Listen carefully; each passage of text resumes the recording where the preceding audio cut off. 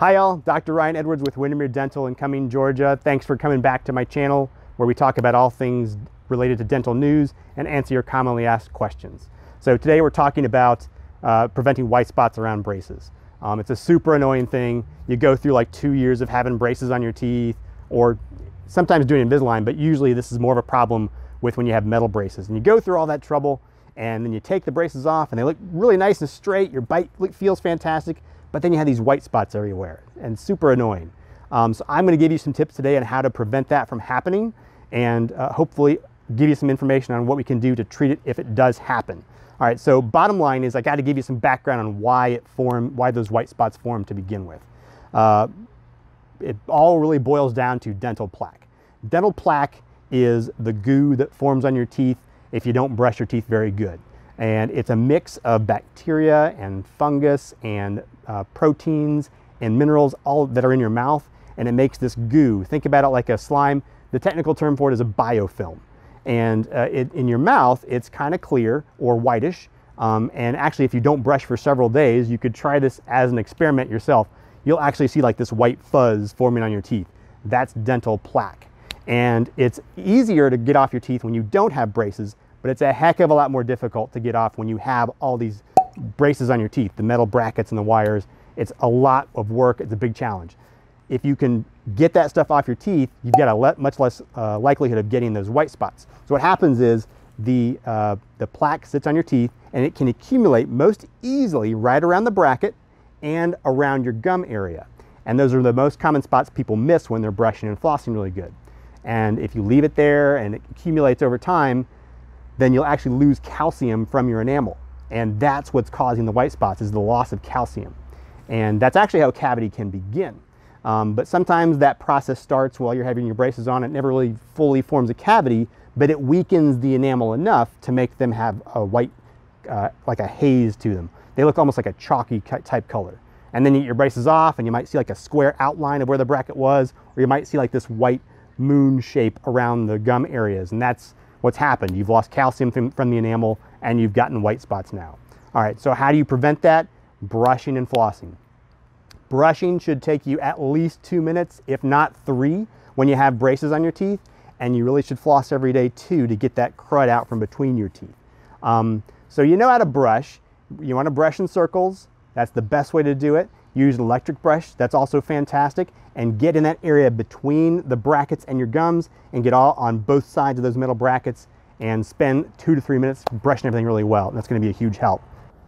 All right, so one of the things most people have the hardest time with cleaning around braces is with the flossing. So what I will do is I'll recommend to use some different techniques you can use to floss. And this is one of them. You can actually use, this is called a floss threader. And you can get these at the drugstore. And what you do is you you loop the floss through here and hold it in there and like a needle and thread almost, and get this between the braces. Or what I sometimes like to do is I'll actually tie a knot so it's much more secure and I don't have to worry about it coming apart while trying to floss around there. But that's one option. It's a little more work, but it works really well because you can get the floss in between the teeth and then floss like you would normally. And then this one is called an interproximal cleaner. It's like a little pipe cleaner, which you can use. There's a little bit of wire in the middle with tufts of bristles. I'm not a big fan of this because of that metal wire. Sometimes it can injure the gums and really be uncomfortable. So what I like even better than that are these soft picks. And you can get these from the drugstore. They're just like the other ones, but they're made out of like a softer rubbery material. These are a lot easier to clean around. They're not going to be as likely to injure the gums. So you can try those. Another product you can try is something called, they're called GumChucks. And they look like nunchucks, hence the term, that's where they got the term GumChucks. And you can use those to floss around braces too. I'll put a link down below and you can check out that product, see if you like it. So that's a really good way to floss. Now, this other product here called MI Paste is something that I've recommended to a lot of patients, and I know some of my other colleagues have had really good results. What this does, this is actually a compound that contains milk proteins and calcium. And it's not for people, if you're allergic to milk, I wouldn't recommend it because it is derived from milk proteins. If you're lactose intolerant, it's fine, not a problem. But if you're allergic, don't use it. But this is great because it's kind of like, I call it liquid calcium for your teeth. This has calcium available to replace any calcium you lose from your enamel. And you can apply this to your teeth after you brush and floss, or some people will use this instead of toothpaste. And it works great. And there has been some promising research done on it so far.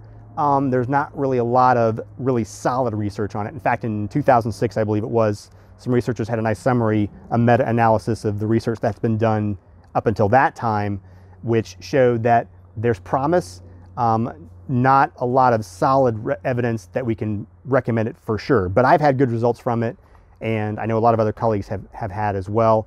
This actually is what we can use a lot of times if you develop white spots and we don't know until after your braces come off that you have them.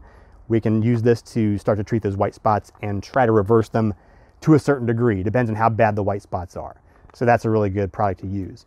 All right, so good. So hopefully that was helpful. If you have questions or comments, leave them down below. Remember to like this video. That's a big help for me. And you can subscribe to this channel. We'll have more information coming forward to help you keep your teeth healthy and hopefully get through this crazy time. Make sure you stay safe and wash your hands well.